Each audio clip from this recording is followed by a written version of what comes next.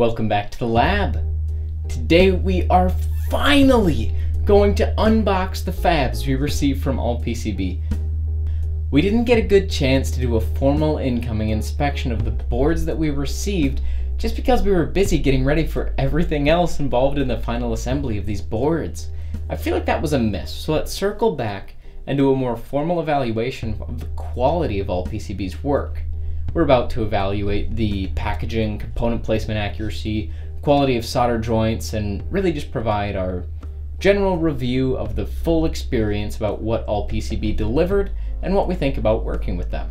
When we're done, we'll give our final recommendation and grade the work that ALLPCB did for us. Before we get into all that, let's take a brief pause to tell you about the next round of design sponsorships that we're launching. Check this out. Maybe you want to control something connected to mains, but don't know how to do it safely. We can help with that. That's what this contest is all about. Okay, that sounds great. Here's how to enter. Tell us about yourself, tell us about your project, tell us how we can help. Best of luck. I hope you're as excited to work with me as I am to you. So thank you for watching EEforEveryone, and I cannot wait to hear about your next great project. All right. Let's dive into our inspection and review. We opened up our box from ALLPCB the first time on our live stream a couple weeks back. Our first finding became immediately obvious. No ESD bags! What? Epic fail.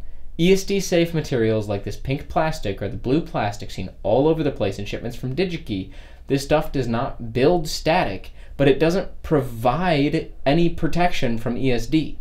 If you're shipping something like a resistor or capacitor, not every component really requires ESD protection. But when ESD protection is required, like for our assembled PCBs, you need to put them in a static shielding bag. If you won't take my word for it, check out this video from EEVblog where he covers the same thing in detail. He even zaps some stuff and sees that it breaks.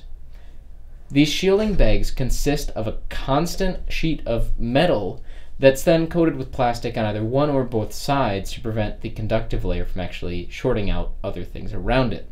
The specific construction of this varies a bit, but the function is the same overall. We need to make sure there's a Faraday cage or that continuous layer of conductive material surrounding the board.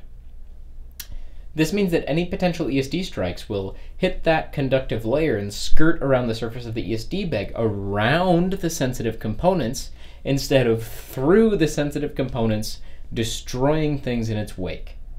Redirecting this energy around our boards by putting it in a shielding bag protects that PCB, and without that conductive layer protecting our PCBs from ESD zaps, I'm betting these boards took a couple hits on their journey between China and the US, especially since I got a nice letter from Customs saying they took out my boards for closer inspection, and I am just sure they did that at a static controlled workstation.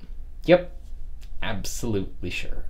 So yeah, right out of the gate, fail number one. I should scrap these boards outright and tell ALLPCB to make them again, and this time ship them with proper static controls. Completely unacceptable. Either I'm feeling nice today or I know they won't care, so either way, until we find a board with a specific issue due to their terrible static or ESD control, I'll give them a pass for now. Packaging and shipment is easier to fix than terrible manufacturing quality, so let's dive a little deeper into that quality to figure out if we should think about ALLPCB for another second. If you put a terrible board in great packaging, it'll still be a terrible board. If you put a great board into crappy packaging, it might come out damaged. ALLPCB was responsible for both the PCB fab and the assembly. Let's take a moment to get a closer look at the PCB solder sample they sent us to get a good look at the quality of their work. When evaluating the quality of ALLPCB's fab, there's a couple things that I really want to investigate here. Let's start running through the list. Dimensional accuracy of copper shapes was the first thing that came to mind, but it's really difficult for us to evaluate with the tools I have on hand. We've got a sticker that came with our microscope that provides a frame of reference when using that scope, but I don't trust the screen printing on this little plastic card more than I trust the etching process for our PCB.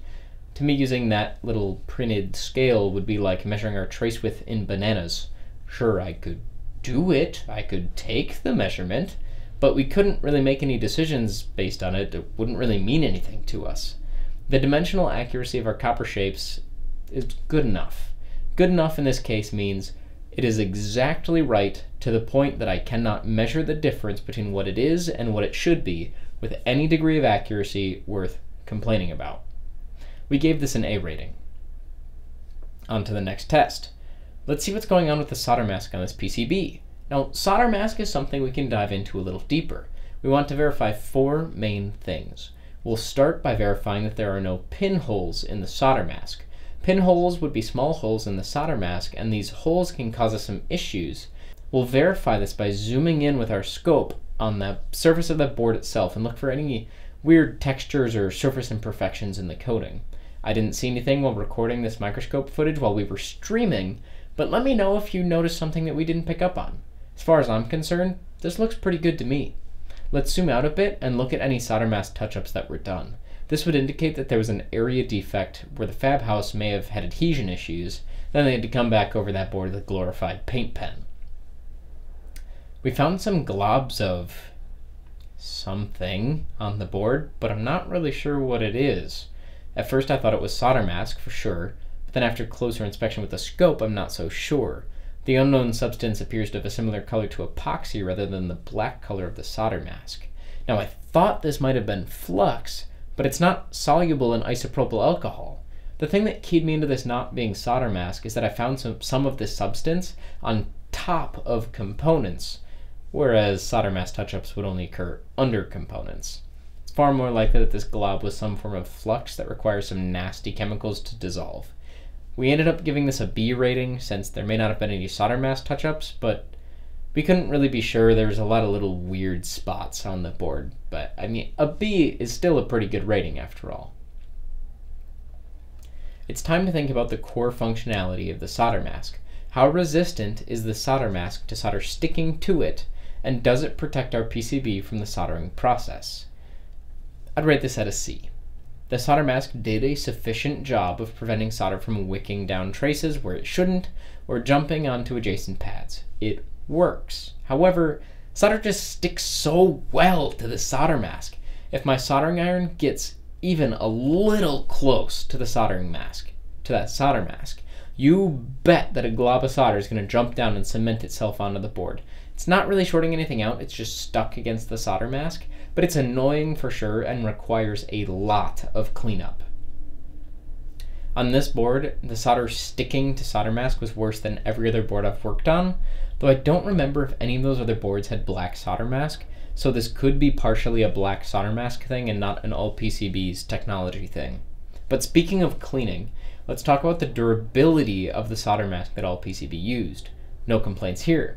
Despite needing to scrub hundreds of little stuck solder bits off the PCBs after assembling the through-hole parts, I didn't have a single instance where the scrubbing wore through the solder mask, and I never noticed a time when ripping the stuck solder off of the solder mask would damage the solder mask in any appreciable way. A+ here. This solder mask stood up to a lot of abuse.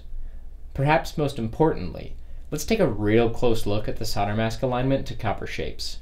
If the solder mask ever covers the top of a component pad, that means that the component lead will actually be suspended 1 solder mask thickness above the pads instead of directly on the pads themselves. This can be a huge issue for manufacturing and could actually lead to an increased defect rate when assembling boards if this defect is present. Why? Well, there's a couple reasons. One of those reasons is because that solder ends up needing to fill that gap. This means you need more solder in the solder joint, and that needs to be accounted for in the thickness of a solder stencil or the size of the aperture in that solder stencil, and it probably isn't. If there is not enough solder on the pad, it's just not going to be a good joint. At any rate, this board checked out okay. We picked some pads around the board edge on all 4 sides and a few pads in the center of the board. The alignment definitely was not perfect. The alignment was actually pretty bad. Trusting the 10 mil trace width as perfect, it seems like their solder mask alignment was about 5 mils off in one direction. That made the ring of bare fiberglass surrounding each pad pretty small on one edge of the pad. But we never saw a pad that showed the solder mask actually overlapping the pad, so we gave this a B as well. Alright, the solder mask has been evaluated, checked out okay. What's next? Silkscreen.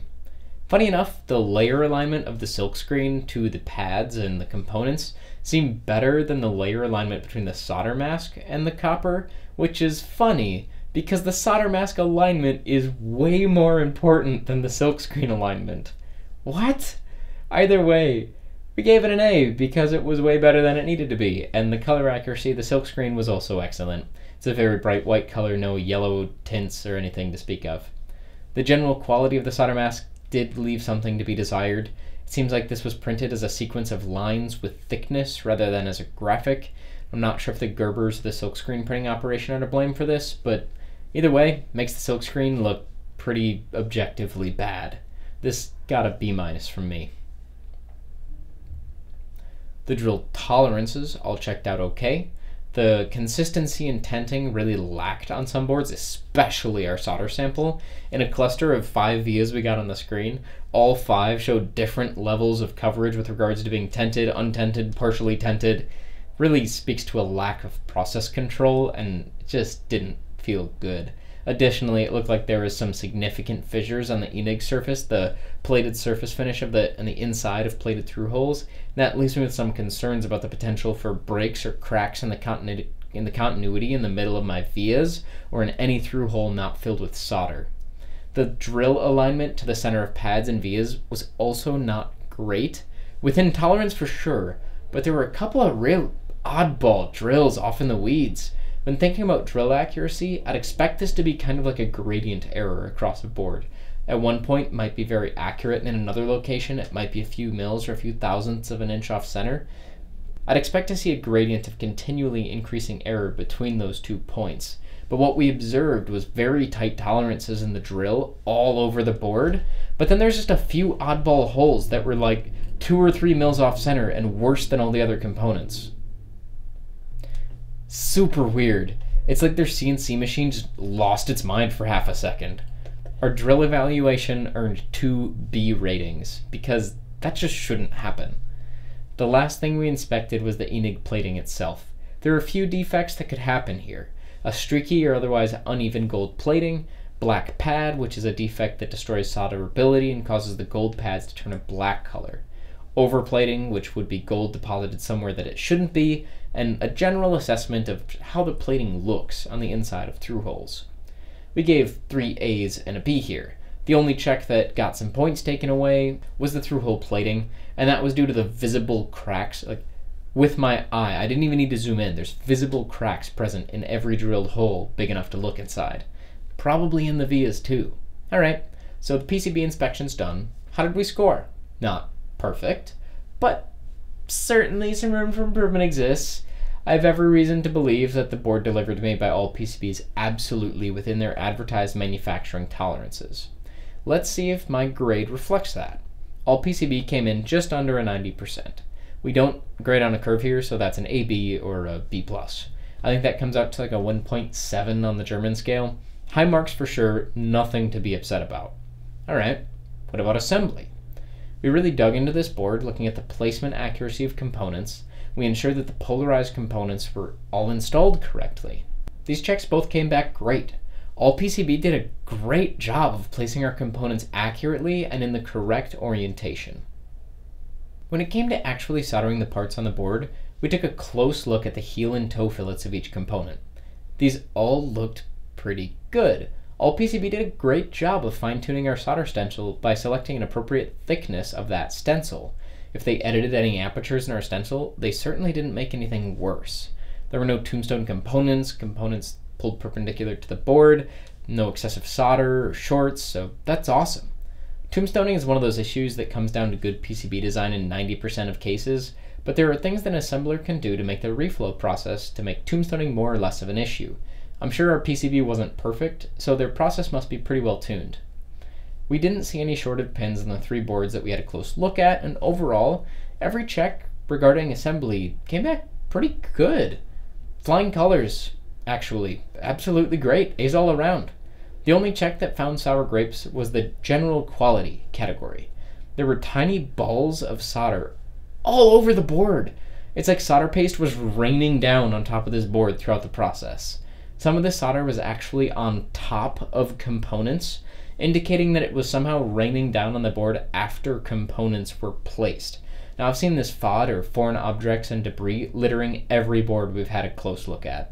Now that we pulled this under a microscope, it became clear that this foreign objects and debris, or this FOD, is much worse than we thought, because most of the debris is actually loose solder balls, which means that it's mostly conductive debris. Yee! This could be a factor in why there's so much solder sticking to the solder mask too. There might be little balls of solder on the solder mask itself, and those small solder balls may be acting like seeds for larger globs of solder to take root and stick. Not great at all. They get a C here. The placement, quality of soldering, and everything else looks great, but you've got to deliver clean boards. Like, having solder balls literally scattered covering a board like this, unacceptable. The wash step they did was not great, if they even did a wash. Their assembly score, glad you asked. They came in just above a 92%, so they get an A here. Not an A+, but an A. Nothing feature breaking. Nothing that would make these boards not work. Overall, the quality of the boards delivered post-assembly, pretty great. The combined quality of the PCB and the assembly was great. The boards they delivered didn't wow me in any particular way, but the quality was certainly sufficient. And if ALLPCB delivers boards, I'm confident they can achieve this level of quality repeatably. They've given me no indication of special treatment, and honestly, why should they? We're just a tiny tech channel of but 100 people messing around in the shop. Don't get me wrong, I love each and every one of you individually, but I just mean we're totally flying under the radar here, and I feel like we got a pretty honest sample of what their capabilities are. Speaking of under the radar, let's talk about our experience with ALLPCB. My absolutely biggest complaint with ALLPCB is about their quoting process. Do not trust the online assembly quote. I found ALLPCB because their quote on PCB Shopper was the lowest by a huge margin. However, after they had fabbed my boards, they came back and said the online quote of $98 was not correct. Instead, they said I would need to pay $530 for assembly. Nope, not happening. After a few rounds of negotiation, we were able to talk them down to match their competitors' quotes of around $300. They raked me over the coals for sure, and I do not appreciate companies that don't honor their initial quoted prices. Their boards were good. We had 5 boards assembled. This was not $500 good. This was not $300 good. This was like $200 good at best. It took 7 days of negotiation to get ALLPCB to a reasonable cost, and then the delays started. I was told that the PCBs needed to be fabbed again, that the parts got stuck in customs, that one of their workers was on vacation. The list goes on. Funny enough, when I eventually submitted a PayPal claim that put their funds on hold, the parts magically got through customs the very next day. The PCBs were ready to go, and they had my boards assembled and shipped in less than 48 hours. You know what that tells me? Either ALLPCB has some serious strings to pull in customs, ALLPCB's timing was incredibly coincidental, or they could have finished the assembly of my boards anytime they wanted and just sat on it until I shouted loud enough. Their total assembly time took somewhere between 40 and 60 days from my initial order to delivery in the US, with my escalation. If I didn't escalate the issue to prevent losing the protections from credit card and PayPal payments, I have no idea how long ALLPCB may have dragged their feet to prevent needing to actually do the assembly. Perhaps they were just really busy, slammed even, and I just got put on the back burner, but I got jerked around with pricing, and I doubt whether or not they hit real technical challenges that delayed delivery. For example, the issues just seemed organizational and hand-wavy to me. After all, they told me that they found a PCB defect in the assembly step, when electronic testing of the PCB was the last step of their PCB manufacture process. Something just doesn't add up there. It just doesn't make technical sense. In conclusion, ALLPCB provided an A- PCB with an A-quality assembly service, but that's where the A's stopped. They shipped this A-quality board in F-quality packaging materials, no ESD protection. Top that off with the fact that ALLPCB's assembly service isn't honest about pricing if you trust their online quote tool, and the fact that they did a terrible job of delivering on time. Those are some big negative marks in areas that make them almost unusable, and this brings ALLPCB's final grade to a solid C, a 75%. What did we learn today? Get an assembly quote from ALLPCB through their contact, like their email contact. Don't trust the online quote, and get that quote before they start any step of a manufacturing process, and then hold them to it. We learned that ALLPCB delivers PCBs with adequate quality. We learned that ALLPCB does not pack their assembled PCBs properly with ESD controls, making them unfit for production runs or anything where you might be shipping product. We learned that if ALLPCB were to pack their assembled boards correctly and wash them, they could really be delivering some quality product. They just need to figure out a couple organizational issues and get their packaging and shipment game on point. ALLPCB needs to end their stupid negotiations by quoting their services accurately. ALLPCB needs to package their boards for shipment correctly. ALLPCB needs to wash their assembled PCBs before shipment. If they do all that, I'd have no issues with ordering from them again. But until they can fix those issues, I'm probably going to keep on looking for my assembler of choice. A C just isn't good enough for me to give a recommendation. Our UPS is really coming together. We're well on our way through this awesome project. So subscribe to be notified for our future videos where we'll be assembling the through-hole components of our UPS onto one of these boards and start testing the functionality of our entire UPS. I think that PCB assembly services are great. They saved us a ton of time in this project, and if you have an assembler of choice or feel like this video might have helped you to dodge a bullet, let me know by hitting the like button on this video and leaving a comment letting us know what you enjoyed. Most of all, I hope that you learned something great today, and I hope to see you again soon. Thanks for watching EEforEveryone, and thank you for staying till the end. Bye!